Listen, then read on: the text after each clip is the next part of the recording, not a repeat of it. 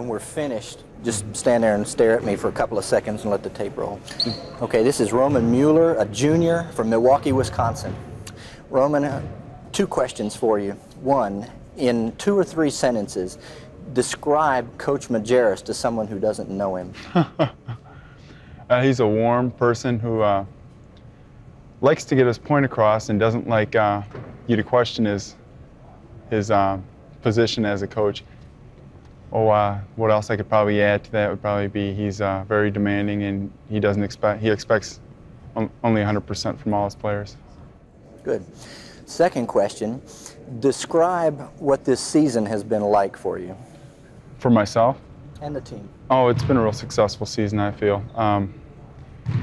We've come out and competed at every game, I feel, and the 2 games that we lost came about because of poor shooting, and 1 game we just didn't come out and compete at. But other than that, we've been able to put together a good season, I feel, and we've played together, which is something I was questioning at the beginning of the season. We've really molded together as a team early, and that was a question many people posed to us, and I feel that was a benefit for our team. Good, thanks. Right. That was so painful. No, no. I did want you to be spontaneous. This morning and said that the kids were lined up outside the door waiting to talk to the Ball State recruiters. Is that right? They heard about the basketball team and you guys down Is that there. right? Yeah. It's pretty neat. Y'all hear that? You ready? Okay. This is Paris McCurdy. He's a junior from Detroit, Michigan. Paris, in 2 or 3 sentences, describe Coach Majerus to someone who has never met him. I would have to describe Coach Majerus as being a 2-sided person. On the court, you know, he's very demanding. He gets to the point, and you know, he expects a lot out of the players. You know, and off the court, he's the same way as far as our academics goes. And he's also a friend and a warm person. He's, you know, one of the best persons to be around. Good. Second question, describe what this season has been like for you and also for the team. It's been a fulfilling season for myself. You know, I set goals for myself this season to go out and try to accomplish them. And from this season, I was able to do that. And for the team, it's been very, I had to say it's been very successful because, you know, as a unit, we all set goals to go out and try to accomplish them, and everything has come around, and it's been very great. Good. Thank you. Okay. Got this. I'm getting better.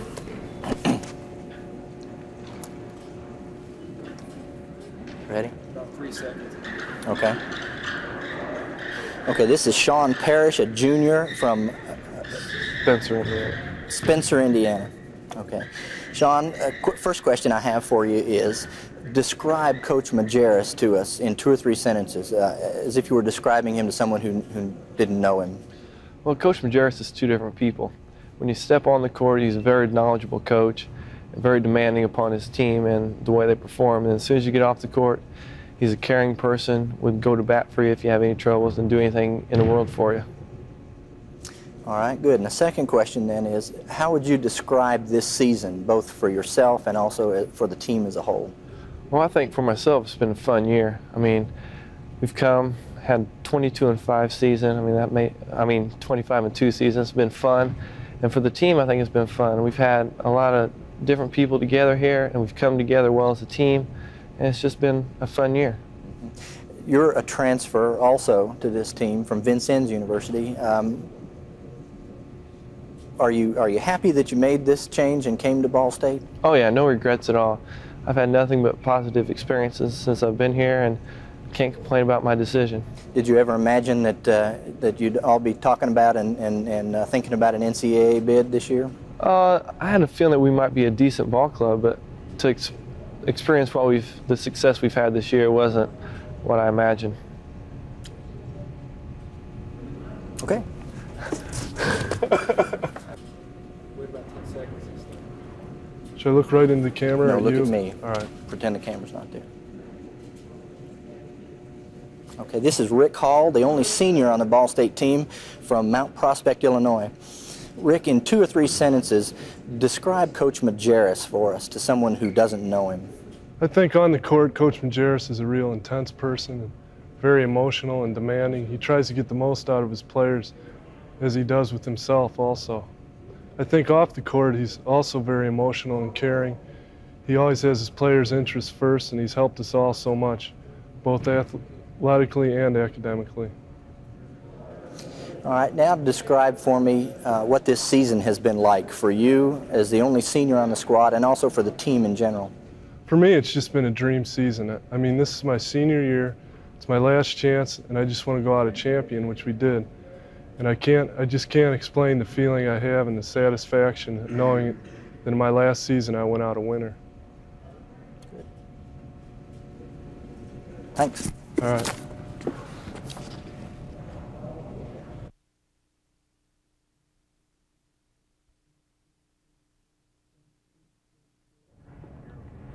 Say a few words just so I get a level.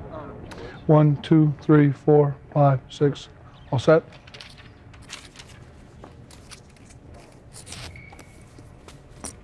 No, I'm fine. I've done a million of these. I mean, Okay, some of the things we want you to mention: the Cinderella season, your philosophy about protecting the paint and getting a good shot every time down the floor. Okay. Those kinds of things. I'll just answer whatever questions you ask me. All right. Yeah. All right. But if you can keep those in mind, those Okay. are some of the highlights. The focus of the tape is going to be a Cinderella year. Okay, All great, right, so fine. if you mention that, then it'll be that much help. All right.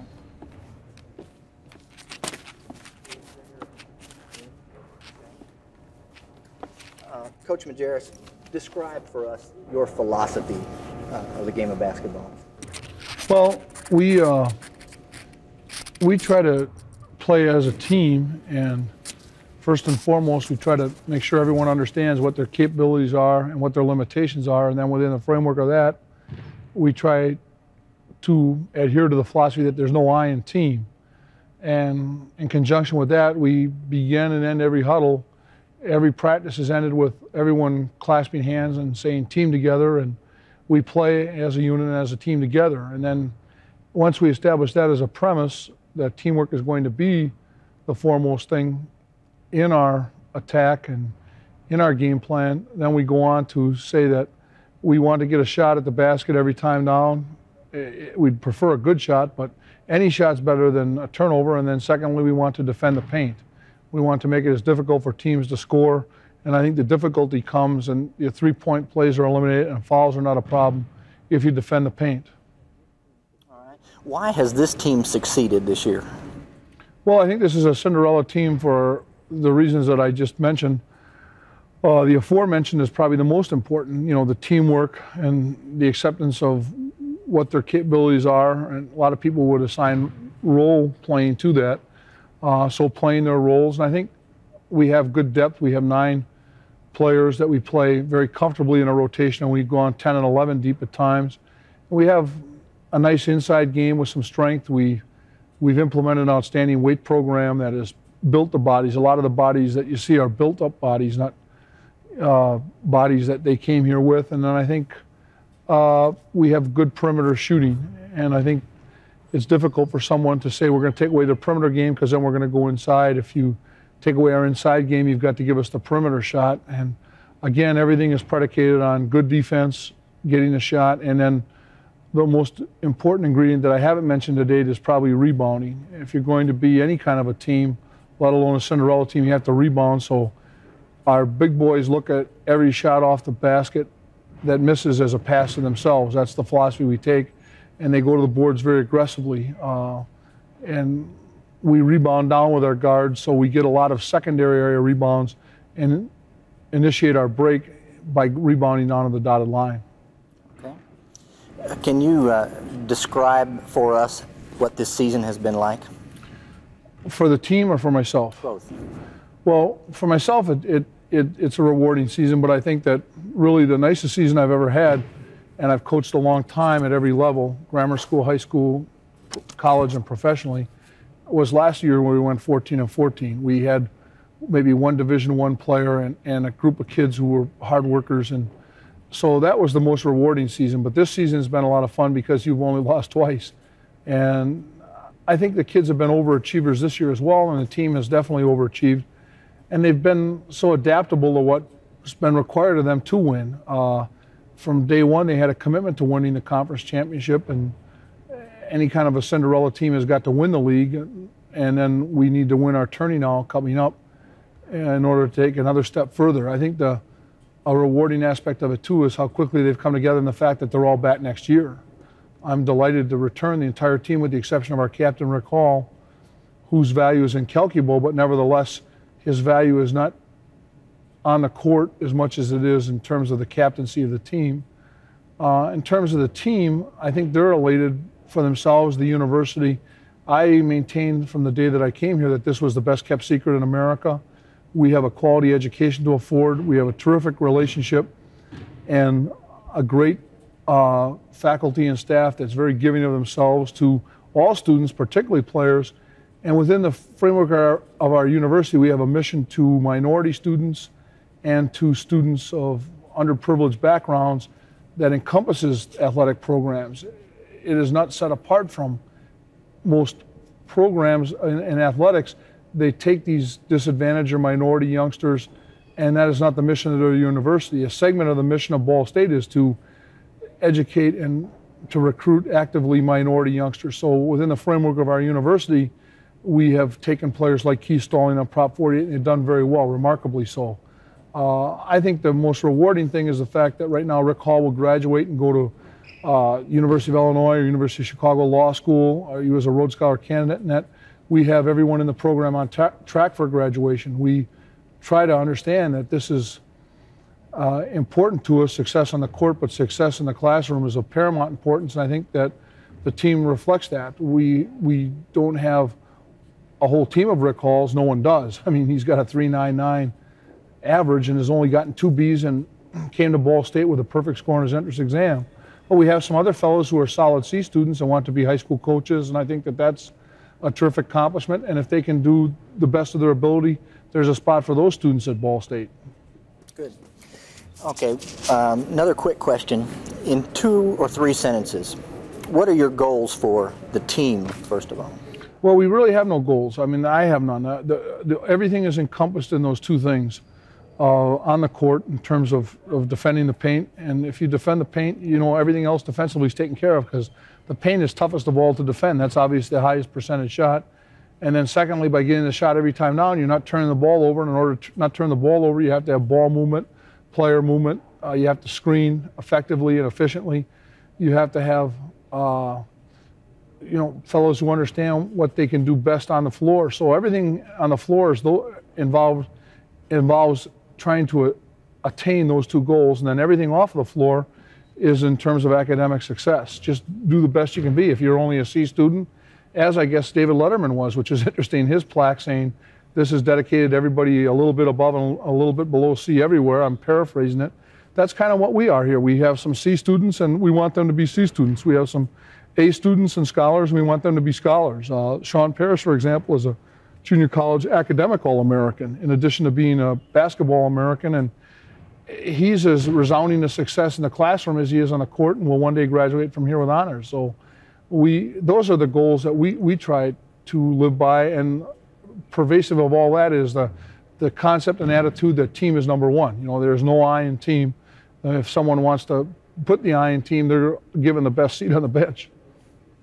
You have probably already answered the second question for me, then the goals for your players. Yeah, I think I've answered that. I mean, those are the goals that the goals for the players are to obtain a degree and to, on your en route to the degree, to learn as much as you can about yourself and the times in which you live. I think those are the goals of all educators, and those are goals that we talk about in the basketball context, but that I think those are goals that are taught by instructors and professors at Ball State. So I think that with education as our primary goal, you look at a guy like Rick Hall, who played last year and started and got a number of minutes, and this year his minutes are radically decreased, and he just understands that he's going on to something better, and he understands his time is being taken by better players. Okay, thank you. I need one more thing from you. Sure. All right, we just need sound on this, okay? All right. So I'll just go through the list. You tell me in a couple of sentences what comes to mind when I say their names. Paris McCurdy. Terrific heart. He's a leading rebounder in the league, but he is also probably the leading rebounder in the country below the rim. He gets as many running them down as he does above the rim, and he's the best defensive player in our league. Okay. Billy Butts.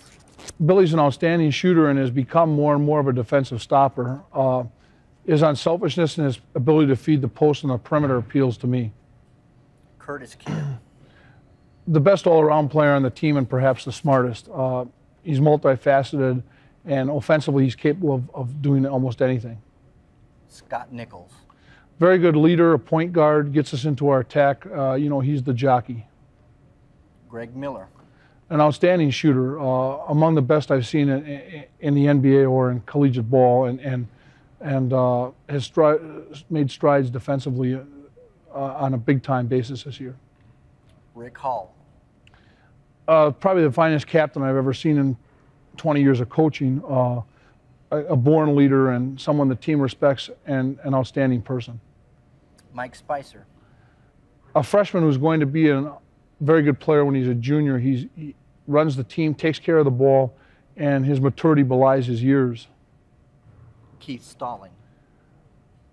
An excellent shooter and scorer, someone who will blossom next season into a very fine, outstanding offensive player, and is becoming a very competent defensive player as well. Sean Parrish. Incredibly tough and disciplined, nose for the ball, very aggressive, the chemistry and the glue behind the team's success. And Roman Mueller. Very good shot blocker, great low post scorer, someone on the rise. If he can gain 15 more pounds, I think he'll be awesome next season. Gets better with every practice. Great. Thanks, Coach. I have more guys on the team than that. You don't want to do them all, huh? Well, or just those? We got Rodney, Tommy House, and Barber. Yeah. I'd like to, I kind of would like to get recognition from them all. I understand that all media don't always like to do that. They may not all make it. Yeah, okay. But if they can all get in there, that would be good. All right. Did we not? I think we got everybody except those three.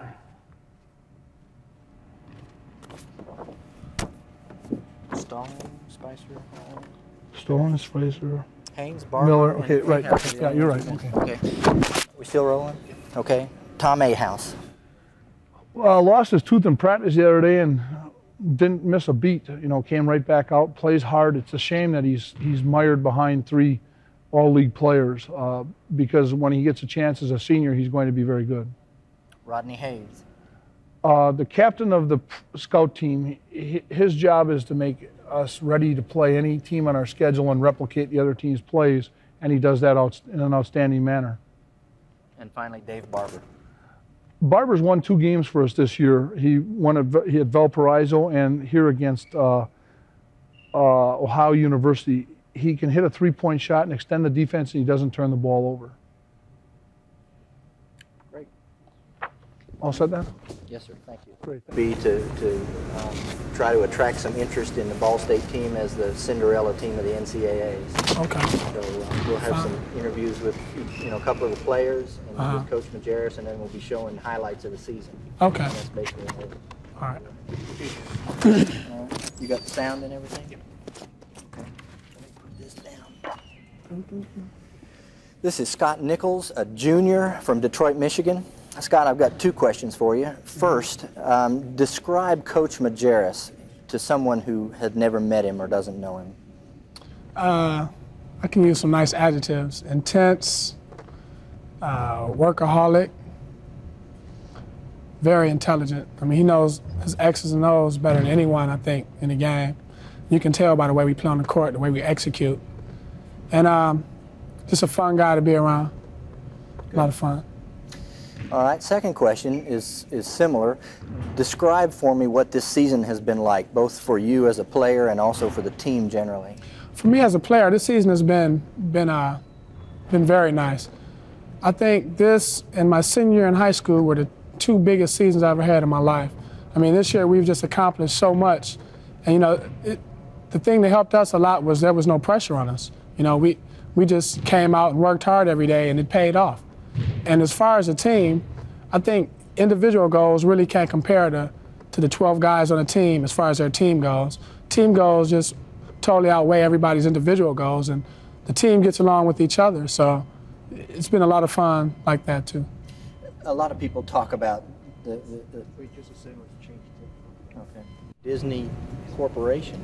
I've never worked for them, but I know some people who have, and they say it's really a good company to work for. You know, good benefits, and they treat their employees real well. Okay. Ask that last question again. All right.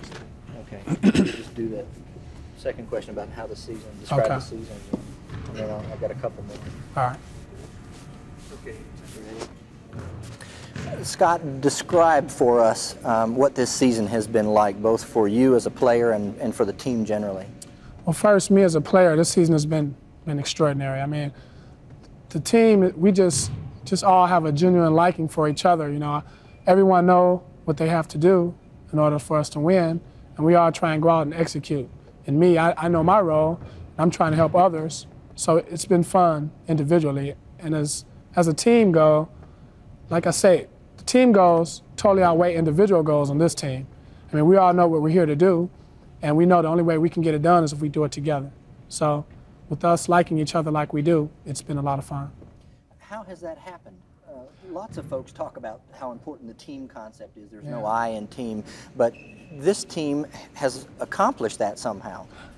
We have to get out to Coach Majerus. I mean, we have so many different talents on this team. Everyone has something that they can do real good. And I think that all goes down to the coach, Coach Hunsaker, Coach Drake, Coach Hoppensberger, Coach Earlywine. I mean, they just every day drill it in your heads that, you know, there's no individual standouts on this team. I mean, sure, if we give it to Curtis every game, all day, that he can score, or Bill or anybody, but we know that this is a together thing. You know, we all have to do it together. So Coach Majerus drills that in our heads, and it's worked out fine. Good. Thank you. Welcome. Appreciate it.